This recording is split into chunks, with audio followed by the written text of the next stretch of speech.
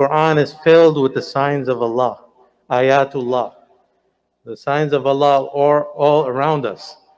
And Allah calls us to witness and to observe them around us. They're in every day, everywhere we go. Every sight, every sound is filled with the signs of Allah. So in this verse, Allah says, "Inna fi khalqis samawati wal ard, wa ikhtilafil layli wan nahar." Allah says, verily in the creation of the heavens and the earth, wa ikhtilafil layli wan nahar, the alternation of the night and the day, wal fulki allati tajri fil bahri bima yanfa'u nas, the ships that sail the seas for the benefit of humanity, is a sign of Allah. And then he says, وَمَا أَنزَلَ اللَّهُ مِنَ السَّمَاءِ مِن مَاءٍ, and the rain that Allah sends down from the skies. فَأَحْيَا بِهِ الْأَرْضَ بَعْدَ مَوْتِهَا, and He raises the dead earth He raises the earth back alive after it has been dead. وَبَثَّ فِيهَا مِن كُلِّ دَابَّةٍ, and He sends all types of creatures to populate the earth, all over the earth, all the animals and the plants and the insects and the birds, all the species that we see.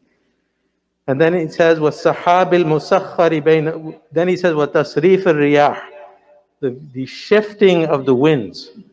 وَالسَّحَابِ الْمُسَخَّرِ بَيْنَ السَّمَاءِ وَالْأَرْضِ, and then the heavy clouds that hang heavy between the heavens and the earth.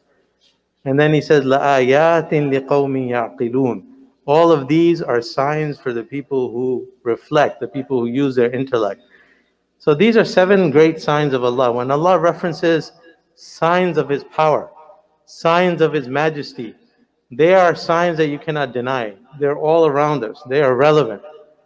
So in here, the creation of the heavens and the earth, we all know when we study the earth, when we look at space, look at astronomy, there's so much interest in space exploration. Rockets are going into space. For the first time, human beings might be going as tourism. But the more you study this cosmos, the more you realize how vast it is, and it points to the oneness and the power and the might and the majesty of Allah. Inna fi khalqis samawati wal ard, the creation of the heavens and the earth is a great sign. That's sign number 1.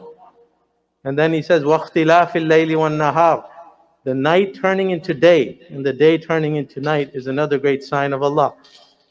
Every day we witness this miracle. The world changes. The world in the daytime is very different from the world in the nighttime. At night it's a very different world. It's like a whole new world. The sights, the sounds, the way people act, the way everything looks is very different. So this is a great miracle. Allah changes the day into night and the night into day every single day, twice. And then he says, وَالْفُلْكِ الَّتِي تَجْرِي فِي الْبَحْرِ بِمَا يَنْفَعُ النَّاسِ, the ships that sail the seas for the benefit of humanity. This is another great sign that sometimes we don't think about. Now in these 7 signs, Allah is sharing among the 7 signs, 6 of them are natural signs. 1 of them is the ships. Now think about this. Who builds the ships? Ships are man-made. They're constructed by human beings. But Allah calls them ayat. They are the signs of Allah. The lesson here is that even the things that we make are signs of Allah. Even the buildings, the cars, the tech, the telephones, the technology, everything is a sign of Allah. It's not that we make them and Allah has nothing to do. Allah is the one who made them ultimately. Allah made us. He gave us the ingenuity. He created the resources. He gave us the tawfiq. He gave us the blessing to complete these projects. So even these man-made objects are great signs of Allah's power and Allah's might and Allah's oneness. So this is a great lesson, that it's not just that you look at creation and the natural signs, but also the man-made technology, the buildings, the concrete jungle, all these are also signs of Allah. There's a great poet who said, وَفِي كُلِّ وَلِلَّهِ فِي كُلِّ تَحْرِيكَةٍ وَتَسْكِينَةٍ أَبَدًا شَاهِدُ. He said, in everything that moves is a witness to Allah. And everything that doesn't move is also a witness to Allah. وَفِي كُلِّ شَيْءٍ لَهُ آيَةٌ تَدُلُّ عَلَى أَنَّهُ وَاحِدٌ. Every single thing that exists in the world is a sign, an ayah. It teaches us what? عَلَى أَنَّهُ وَاحِدٌ, that there is none but one. And He is Allah Azza wa Jal, the creator, the sustainer, the master, the cherisher. So don't distinguish between man-made things. Don't be over arrogant. Don't be indulgent that we create these things and become arrogant that God has nothing to do with it. Everything that's created in the world is from Allah Azza wa Jal. Everything is a sign of Allah. And then the rest of the signs, the clouds, the rain, the earth being revived. This is the spring season. We witness this miracle of Allah every single day. Driving down Morris Avenue, driving down these streets where you see now all these trees that were dead a few weeks ago. Now they're pink and they're green and they're white. This is life coming back after it was dead.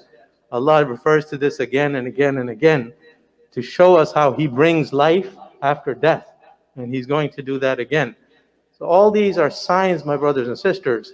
And the last thing I'll say is, when you look at these 7 signs that Allah references, 7 signs, you see the message of Tawheed.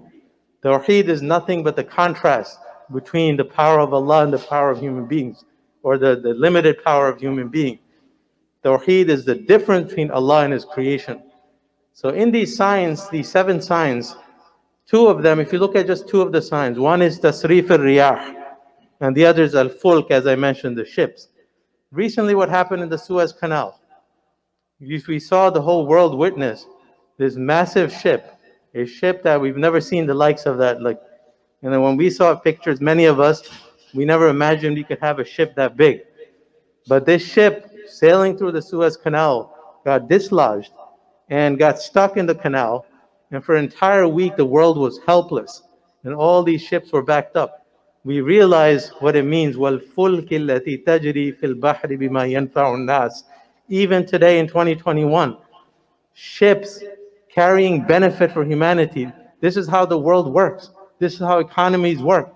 And with this disruption, it affected the economies of so many countries. So even today, this is a sign that ships are how we run our economy. This brings benefit all over the world. But here's the lesson, my brothers and sisters. What made that ship, this ship was 200,000 tons. What made this ship get stuck in the Suez Canal? If you look at, the reports and the analysis, it was very simple. If you translate in Arabic, tasrif al-riyah, shifting of the winds. So it's the shifting of the wind. Basically, there was a windstorm, and this powerful ship, 200,000 tons, Allah sent tasrif al-riyah with just with the shifting of some winds, this ship flipped over, and it got stuck in the Suez Canal. And so you can see, even though the ship is a sign of Allah as well, but the signs, the power of Allah is no match for the power of human beings.